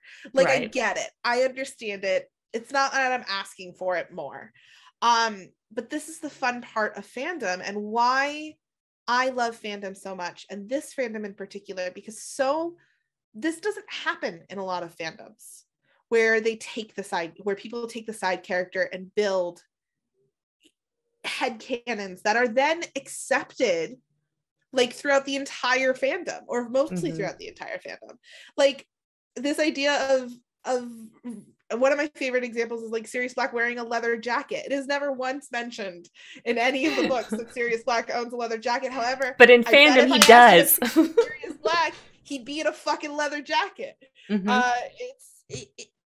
And this is why like the Death Eater part of it is so interesting, because we get to be adults or teenagers who are actually writing these characters with teeth that we were denied in the Harry Potter series. Whether that be because of editing or JKR herself, or for whatever reason. We don't know. There's a lot of factors, obviously. Yeah, I mean, and I get it. Like, Voldemort is supposed to be aloof and powerful with his magic, which means that you're not going to see torture scenes with Voldemort, because he doesn't believe in that. He kills offhandedly. So you can't have him be the scariest thing and then also have someone be torturing someone else. Like, you can't do that on a written basic plot arc level. Voldemort would need a lot more development to be able to do that, you know? He'd need to be a very different character in order Yeah. to Yeah. like the purpose of him is to be unattached Yeah. and unhuman in that regard, whereas like you could argue that the base of torture and trying to get information out of someone is like a very human thing. You need to understand how humans work in order to torture them, and he doesn't. So it's like this interesting, it's just a thing. Yep. And I think that that's what's so beautiful about this fandom, is that you're able to explore all of those things. And then also, it's universally accepted in some aspects. Yeah, I feel like other fandoms, it's hard for a fandom to get big enough and stay big for long enough to develop fandom accepted headcanons for characters that get like a single sentence in canon. Like most fandoms just don't last long enough or get big enough to do that. But Harry Potter did. And does and has things like that. And so when I look at like the Death Eaters, because so many of them are just barely described in the books, I just see like all of this opportunity. I see this gold mine, and I see, you know, this ability to take the Death Eaters that are very underdeveloped and give them the teeth that the really developed Death Eaters don't have, that Voldemort doesn't have, and basically fix it fic. So I can see like I can create something that's like, oh, well, you know, Rodolphus was married to Bellatrix, so, you know, he must have been quite, quite prolific and terrifying as well. And, you know, I can say like, oh, well, maybe he was the main guy that went and you know, captured the people that were going to get taken to the torture for Bellatrix. So maybe he becomes a character that's kind of like this, this like front man, this kind of henchman of Bellatrix and Sebastian's torture that they do on these Muggles. So maybe he's the one that like got Frank and Alice to the spot, or that secured that basically secured the location. Right. Welcome back, Kay. And I can do all of that, and it doesn't really contradict canon. It can just kind of like, you know, slide right in. And if other people are into it, they can very easily accept it. And then you get to the point, because the fandom has lasted for so long, that I start to forget which things are canon and which things are not canon. It's the worst. Death Eaters are bad. Kay, you know, they're bad, but we love them. Especially if you ship a non-canon ship. Yeah. Like I do. I'll keep you guys guessing. We know who it is. It's Drarry. And you're like, wow, did these things actually happen in the books, or is this just a widely accepted truth amongst everybody who ships this, that things like this happened in the books? And then you go back and you reread the books, and it turns out, hey, some of these things actually did happen. Yeah, but you can't remember because you've read so much fic about it. It's part of what makes this fandom so special. Yeah. And unique and indescribable. Death Eaters do equal bad for a lot of reasons. However, I gotta tell you, Dobby's death, not top of that list. Yeah, let's move to that. So we've kind of like mentioned this here and there overall, but let's get to the real thesis statement. Why the Death Eaters aren't scary. So it can take them, because so many of them really aren't developed very much, and we can give them teeth and write these fix-it fics, right? And we feel the urge to do that because they aren't really scary. After the fourth book, they're just not. Like this, like Landon said at the beginning, the scarier scenes are with characters like Dolores Umbridge, not the Death Eater characters. They're not scary. So, you know, with that being said, like why do you think that is, Landon? I think because so much of the world is Harry's perspective of things. Mm-hmm. And the only times we get the opportunity of seeing the world outside of Hogwarts, where these terrible things aren't happening, hypothetically, are moments where the world is being explained to us. Mm-hmm. And who are they, like, it's this like big plot drop of, you know, the five 5 prisoners escaped from Azkaban in Order of the Phoenix, and what are the terrible things that they did in order to make the entire world scared of them, because Harry wasn't alive during that time, or he was alive during that time, but he wasn't old enough to remember, and the readers have no connection to these characters. So it's like, okay, here's a plot drop as to who they are and why we should be scared of them, and they do horrific, terrible things they never do in the books, or at least because we don't see them for a long period of time. And the scariest, and Harry never fights the Death Eaters. I mean, he does in the 5th one, but not really. It's other people fighting. Yeah, he's kind of like there during the fight, right? He's there witnessing the fight. And it's an awesome moment of like character development to realize how inexperienced Harry really is. And he learns that in that moment of, oh my gosh, I've fallen right into their trap. I am over my head in these duels. I can't really fight back, because if I remember correctly, they're not really fighting them. The Order of the Phoenix comes and rescues them. Yeah, I think that's what happens. Movie book is different. Order of the Phoenix comes and rescues them, and so they don't really ever fight the Death Eaters. In the 6th book, when the Death Eaters taken over Hogwarts and infiltrate Hogwarts, Harry never really fights them. He has one showdown with Severus Snape, when he realizes who Snape is. Like, so the war for Harry is never against the Death Eaters. So they're always background, except for when they're always background, even in that 4th book. Yeah. But that 4th book is just such a high, like, intense moment. It makes you believe that they're going to be this gigantic threat in the next couple of books. Like the way that it ends with Harry being captured by them and them all standing around and the conversation they have with Voldemort that Harry witnesses, like, you leave that scene believing like, oh shit, the Death Eaters are coming for Harry. Yeah. Like, and he's going to have to dodge them in the next book. He's going to have to fight them. Like, that's what you leave that book believing. And then that doesn't happen. It doesn't. And in itself, that I actually enjoy. I enjoy the way that the story goes. I like that the government turns against Harry. It seems very real. It brings again back to who is Harry and who can he trust and who can't he trust. And the Wizarding world in general is someone he can't trust. It in the 5th and 7th book, it becomes like the press and the hunting him down become a character itself. Which makes it a very interesting, different take.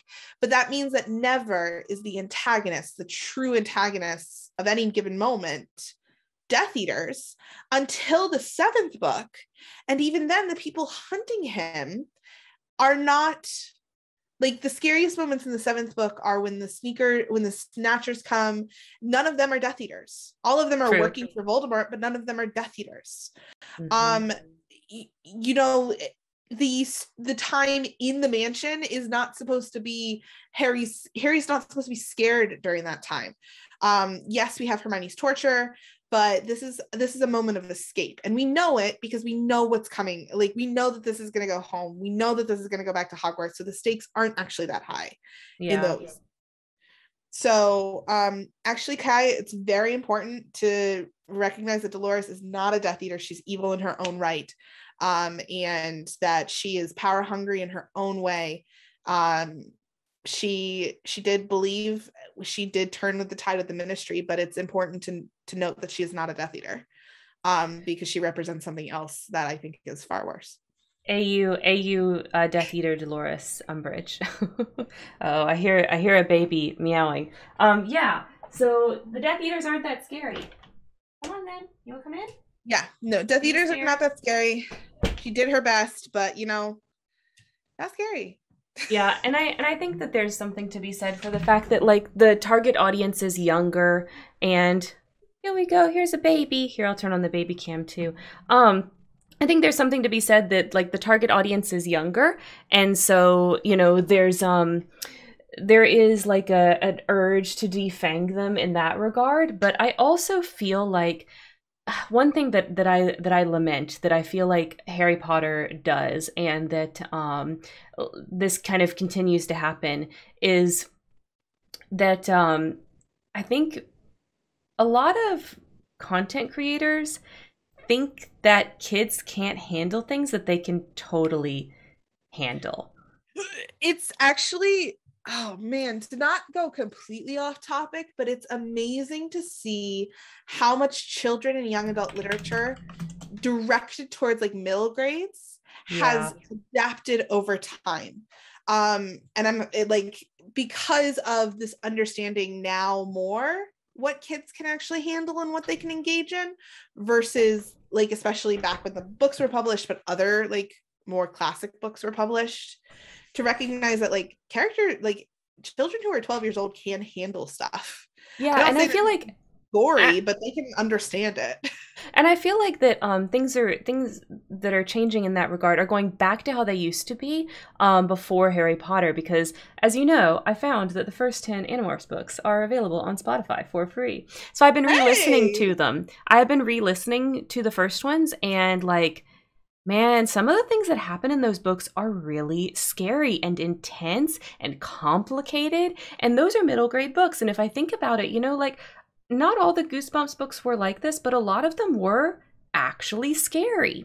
And then I feel like Harry Potter came along and it took everyone by storm, and people copied so much from Harry Potter, and maybe they didn't realize that they were copying the fact that, there's not a huge amount of stakes in these books compared to what came before. And I feel like we're just now kind of getting back to the way things maybe used to be in the 90s, well, where we knew kids could take it. It was and okay. it's not even scary. It's also heavy topics. Yeah. Like I read this book with my class. For those of you who don't know, I'm a sixth grade teacher. I read this book with my class, and like alcoholism and drug addiction it's for fourth graders, and I'm reading to a sixth grade class, but it's mentioned and talked about in a serious problem existing within the book. Obviously it has nuance and it's affecting the protagonist in a very different way than like an adult fiction would. Mm-hmm. But it's like kids can handle these complex emotions and themes. And I do feel that Harry Potter and then the YA trend to follow it did kind of neutralize anything that was not exciting in a good way. Yeah. It did change what stakes were appropriate for children by setting them back. Mm-hmm. And that could be either, and that could be serious topics like I was talking about, or that could be like intense moments. Yeah. Yeah. No, I think so too. 100%. So yeah, the Death Eaters aren't that scary. You guys are going to see as we kind of go through the next books during this year, during 2022, that I had a lot of complaints about the first two books, and then I had a lot of praise about the third and fourth book. I'm going to start getting more complainy again, and this is a large part of it. I expected more after the fourth book, and I didn't get it. That's fair. We have not hit my favorite book yet. So my despondence of the series it will start to wear off, but I am a sucker for 4, 5, and 6. And I think they do a really good job in some things, and she does not do great in others. I think it's a pure difference of our age, like, honestly. Yeah. Like I was a little bit older, and so I had the wherewithal to have those higher expectations, where I think if I had started Harry Potter later and been a younger Harry Potter fan like you were, I don't think I would have cared. I would have just been still right along for it. The last book came out in 7th grade for me, either 7th or 8th grade. Yeah. 2007, so 7th grade. And that would have made me 13, 14. Yeah, and I was a senior in high school, Yeah, so very, very different reading. No, 2007 I would have been, I was a senior in college. Senior in college. Okay, that makes more sense. I was a senior in college. Yeah. So I had technically outgrown Harry Potter. Yeah. And that changes like how we look at these books, like a lot. I cannot remember, when was your last reread? Oh gosh, it's been a minute. Okay. It was probably sometime after we closed, a little bit after we closed Love Our Only Hope, because I think I reread them about a year or 2 years or so after we closed that role play. 7 years ago. Yeah, it was a long time. Oh, it was a while ago. So it might, and not saying that things are going to hugely change, but you've been surprised with what you've reread in the series and how things have so far. So it'll be interesting to see if anything changes with this later half. For sure. But I agree with you. I wish these Death Eaters had more teeth, and I'm happy that the fandom agrees. So that that's why I do so much of my my Harry Potter roleplay and fanfic stuff is set in Marauders, because I feel like I just have more room. I have more room for teeth. I also feel like there's a very different setting in the first war and the second war. The first war had a lot more build up and had a lot and lasted a lot longer in some ways than others. And also we know the ramifications of the afterwards. Whereas with Harry, we don't. I mean, things end when Voldemort dies, and all of the people who were in that battle get arrested, hypothetically. And maybe there's after, but I mean, there was, and then we skip to years later. We have no idea what happened in between. There was still Muggle attacks, and people still thought Voldemort was alive for years after he died the first time, and all of those kinds of things, which really impacted like what these characters were able to do and why they were so scary. So yeah. All right. Do we have a good news article for today that we can pull up, Landon? Good news article. You know, Kay, I've never read the Christopher Pike books. I haven't either. Yeah, I don't. What series does he do? Because he does not sound super familiar to me. Love them. Okay, well, I might have to take a look. Okay, let's open this up.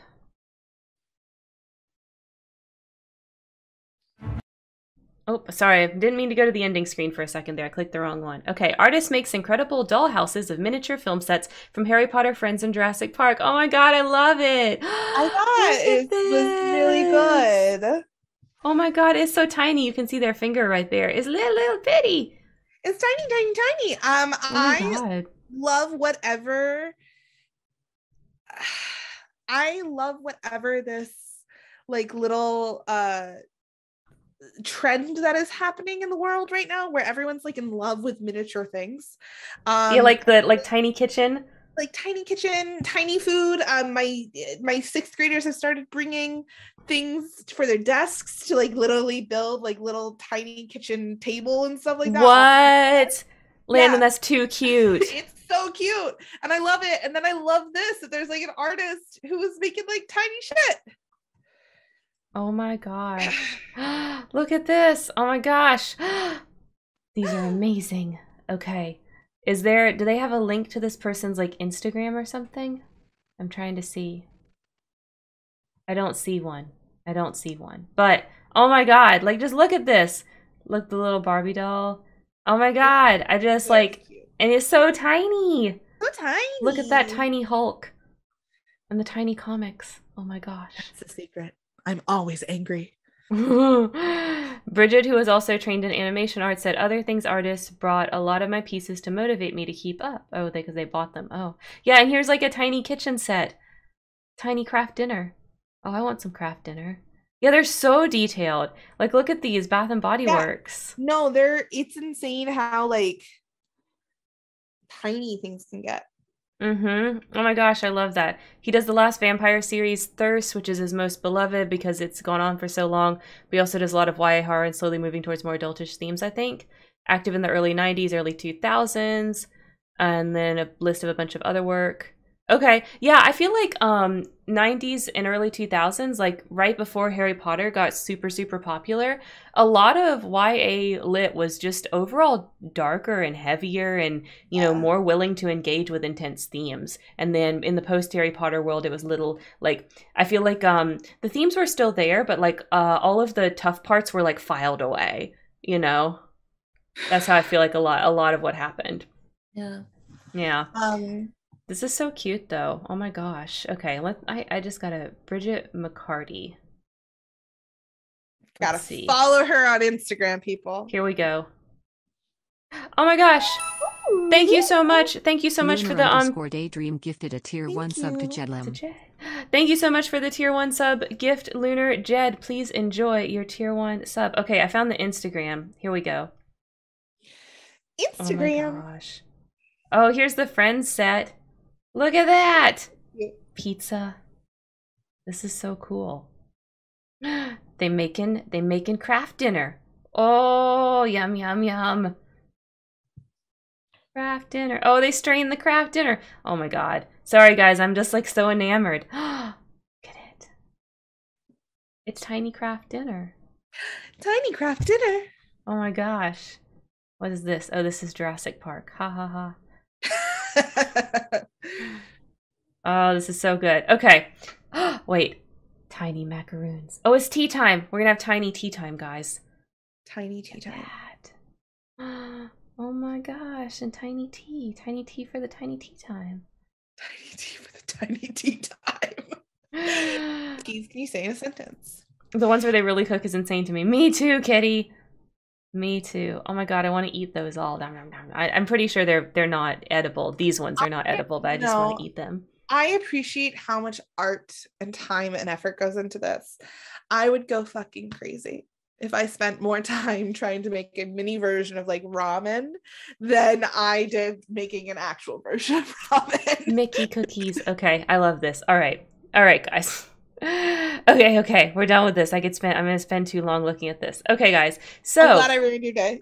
Yeah, no, this is wonderful. Okay, guys. So that's it. That's our episode today. Landon, where can everybody find you? You can find me at Land in Maine on Twitter. Right now, I am on a 19-day streak for Wordle, so you can see my daily updates. Shard did not get me like it did the rest of the world. And you can also follow me on Instagram at the same name, Land in Maine. It's a pun. Yes. Also, Landon needs some things. She wants to improve her set, so please check out her wish list. I do. I need a tripod because you see how you don't see my ears? It's because throughout the entire stream my camera has been slowly falling forward. Yeah, watch it on 2x speed and just watch it go doot, doot, doot, it's also been shifting to the left today, so I'm slowly like on the corner of my desk over here like, yeah. Yep. So we need to get Landon a tripod. Maybe a tripod or a light, I would appreciate and love you very much. Yep. Yeah. Yep.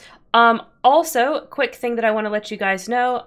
We were going to be doing Hamilton next week, but it's actually going to be the week after that. I apologize. Stuff has come up where I have to go out of town, and I will be on a plane on Saturday, so I will not be able to stream. I don't think the Wi-Fi from the plane will be good enough. So we're gonna skip a week of streaming. Probably not gonna stream on Thursday, but I might move the Thursday stream to Wednesday, depending on what me and my husband are doing on Wednesday. They got a new video game, so if they're still playing the video game on Wednesday, I might stream, but we'll see. I will keep you guys updated in the Discord and on Twitter about that possibility, but you guys might not see me for another week. It might not be until the next Thursday when we come back to Pokemon. So I will let you guys know. I'll keep you updated with all of that situation. Basically, I mean, y'all know because I've talked about this. I'm going to the service for my grandparents, and so that's why I'm going to be on a plane. So I'm going to be busy. All right. And here's where you can find me. I do the same things the same ways as all other content creators do. I post my VODs to YouTube. I have a Discord server. If you're interested in supporting me, I have like a wish list and all of the ways to support me, of course, down in my about. Thank you so much for the applause, Kitty. I appreciate all the applause today. As you guys know, now Landon can live another week, and we've gotten multiple applauses today, which is really great. That way she can last the 2 weeks since we're not streaming next Saturday. So you're good. She's got enough fuel to last. I also need to tell you that this Hamilton episode that we're going to do in 2 weeks is going to be full of hot takes, super spicy, and by spicy I mean interesting, not OnlyFans spicy. And we can make it like that. We got kind of like that a little bit in this stream, so stay tuned. Also might see Karen and I argue a little bit, which could be a lot of fun if you like to watch adults argue with each other kindly, respectfully, and knowing that we love each other in the end. So here's the preview for that episode. I'm a Hamilton hater. Landon, on contrast, is a Hamilton lover. So you got the Hamilton tattoo planned. Hamilton lover so much. You got the Hamilton lover, you got the Hamilton hater. If you are like a diehard Hamilton lover like Landon is, come listen to me rip apart your favorite musical. If you are a Hamilton hater like I am, then come listen to me and clap along with my correct takes. Or listen to me and enjoy a piece of art and see that there is beauty behind every. You know what? We're saving this for 2 weeks from now. Yeah, it's happening in 2 weeks. Can't wait for Karen to tear my heart apart. Can't wait to tear your heart apart, Kitty. I'm looking so forward to it. She just hates that she likes it. Oh my god. Oh my god. Anyway, in 2 weeks, you can get my comment to that little dig right there. But I'm saving it. I'm saving it. Okay, we're rating Saskatchewan, which I never can spell his name right because he's got all those O's. So I'm just gonna copy paste. There we go. He's playing Apex Legends. So you know, we want some Death Eaters with teeth. We want them to do the bad things. So let's go watch Saskatchewan shoot some peeps in video games, not in real life. Okay, we don't want to do that in real life, only in fiction. Very important. Yes. All right, guys. Of course, as always, don't forget to make it a great day. Don't forget to be awesome. All right. Bye, y'all. See you later. Bye.